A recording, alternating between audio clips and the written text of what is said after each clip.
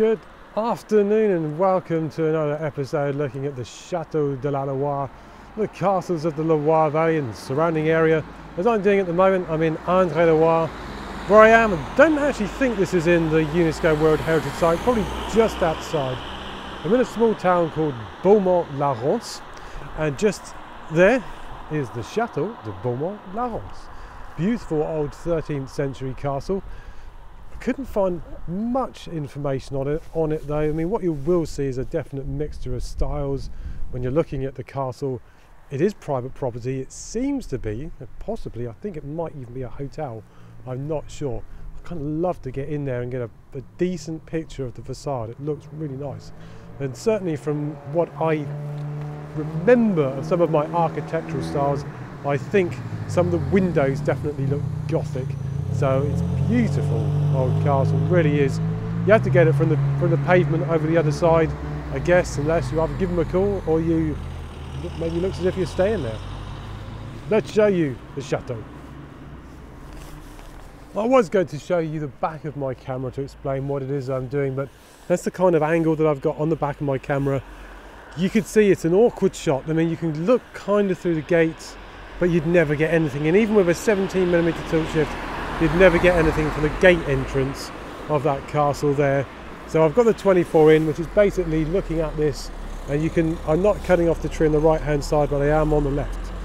What can you do about it? I could put the 17 on, but it would be too wide. Honestly, it'd be too wide. But you can see the mixture of styles there, what looks, I guess, like as though it was a dungeon up there.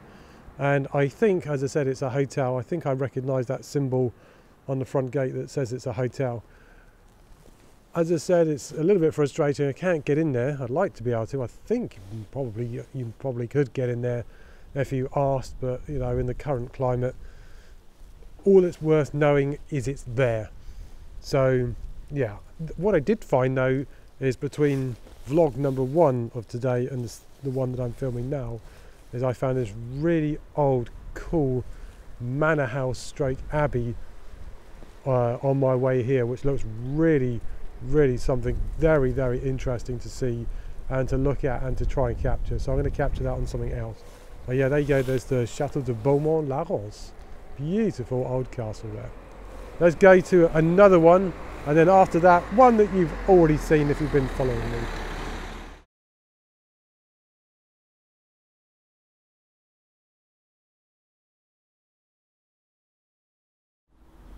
Okay, a little addendum to the Chateau de Beaumont-la-Rance is that I called, and although nobody answered the phone, I thought, well, there's some cars on the driveway, let's just go and ask and see if I can get permission to take a photograph of the exterior, a better shot than I had than the one just looking through the gate. So I knocked on the door, and very kindly they said to me, yes, that's no problem. Actually, the sign that you saw, that I thought said, might have been a hotel. It's actually basically saying that it's a historic monument that's private and it's a beautiful facade. That's what it was saying. So this just happens sometimes. There's so many signs around and you just think, well, it looks like it's that, but it isn't. Now what I did say to them is it okay to take a photograph or two? And they said, yeah, sure, that's no problem. We don't mind actually if you do walk in and take a photograph, it's not a problem. But honestly, I prefer to ask permission because this is private property. It is still somebody's home. It's definitely not a hotel, that's for sure, but it is beautiful. And the lady I was talking to, she was very kind. She said to me, you know, you're free to take the photos, and you'll see a range of styles in this castle from I think it's the 12th right up to the 19th or 18th century. So it's an amazing building, it really is. Definitely, if you're in the Loire Valley, in the Val de Loire, in this area, come and find the Chateau de Beaumont-la-Rance, because it's a beautiful castle to see. It really is, and it's not on people's radars at all.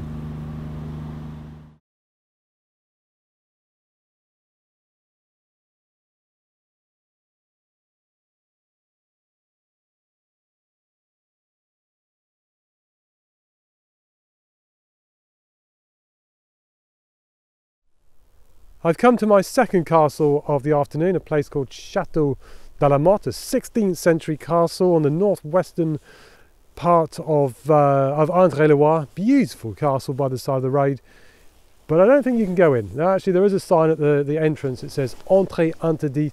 Basically, you just can't go in. So I'd love to get in though. It's an amazing castle, but I'm having just to take it from the side of the road. I have seen pictures of the castle with the moat, but I don't really just want to walk in, get in trouble and whatever else. It's just not worth it. I'd rather just do what I can from where I can, and this is why I'm showing you these particular types of castle, because although you can't necessarily go in and visit, as far as I know you can't go in, at least you can come to the side of the road and take a picture, and it's easy. You're safe here because you're off the road. You can park off the road on a small country road opposite the castle. Beautiful castle though, not in the Val de Loire as far as I remember, but definitely worth a visit, definitely worth coming here to find this particular castle, because it is really, really beautiful. Just a shame, I'd like to get closer, but what can you do? That's just how it is. There is the Châteaux de la Motte, that 16th century beautiful castle that's here in Indre-et-Loire. I'd love to get to this corner here, and I'd like to get there just because there's the moat. I'd like to be able to get it and probably get a little bit of a reflection, although there's a little bit of wind this afternoon. It might not be reflecting at all, but it'd still be nice to get over there. And it looks as there's a red bridge which you'll see in the corner of the image when I flick it up. It looks as though it's actually quite a wide moat, and it'd be nice to get over there, but yeah, what can you do? There's not a lot you can do actually. It is how it is. If it's private property, it's private property, and that is it and all about it. But I don't see any harm doing what it is that I'm doing. I'm just at the side of the road taking a picture of a beautiful Loire Valley castle, and I'm sure that they must be used to people just rocking up here and taking pictures of that amazingly beautiful castle there. But there's not much sort of angles you can get on it, just because of, as I said, I mean, this is the side you can come in, but yeah, it just is what it is. At the moment, it's a one-shot wonder, unless somebody comes out and says, come on in and photograph the castle. Châteaux de la Motte. Let's move on to the last one.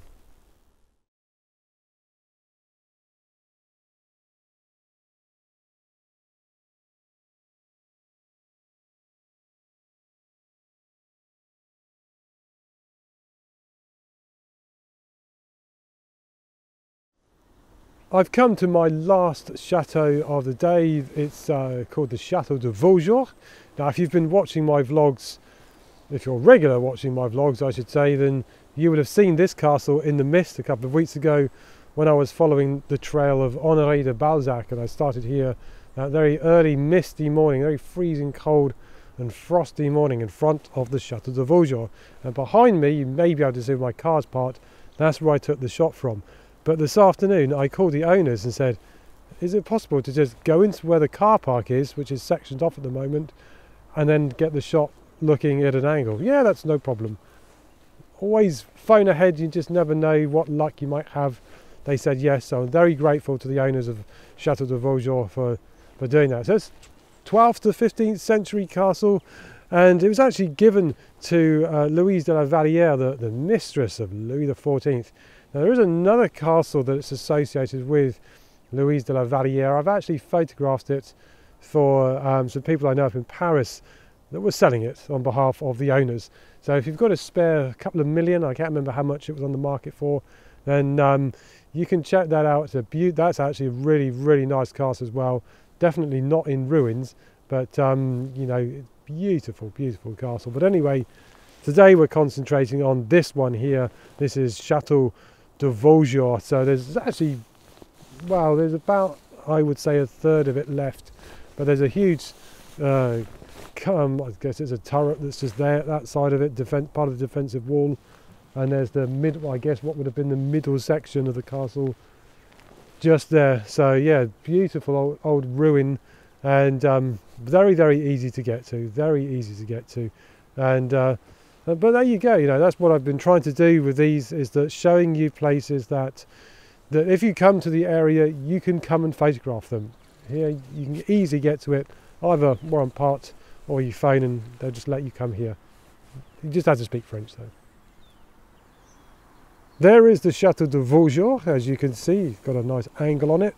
It's the angle actually I wanted a couple of weeks ago in the Balzac trail, but I hadn't phoned ahead.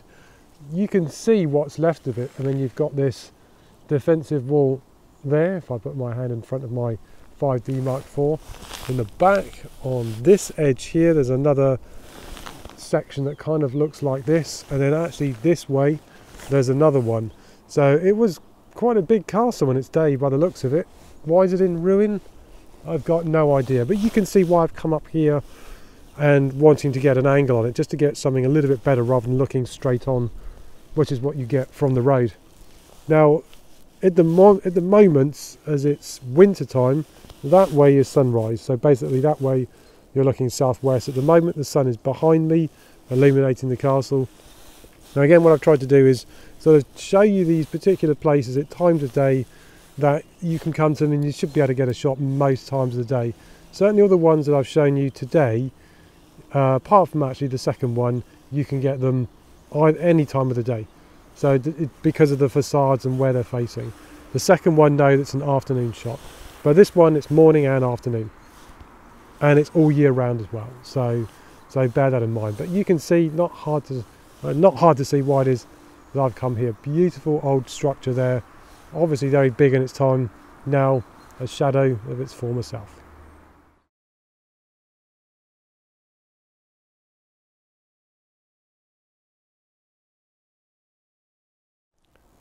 So I hope you've enjoyed the 5th part looking at the Chateaux de la Loire. Tomorrow I'm going to be filming parts 6 and 7 in the morning and then the afternoon.